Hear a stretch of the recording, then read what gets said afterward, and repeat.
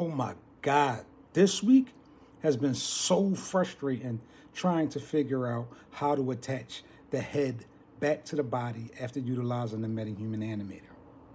But guess what? We are in luck.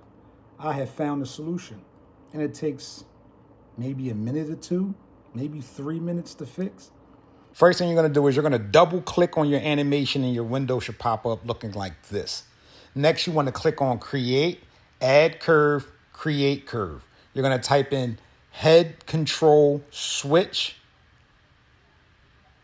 And then you're going to go in that search bar and type that exact same name of that curve. Now, when you get to that curve, we're going to come right here, click on that, and Edit Curve. We want to highlight all of the keyframes and delete them. Now we're going to go to the very first frame, right click and add a key, and then make sure those two values are 0.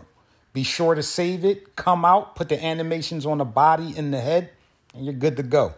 Only tip I will tell you is make sure your MetaHuman is where it needs to be, because if you move it, it's going to break everything. You have to start over. Let's go.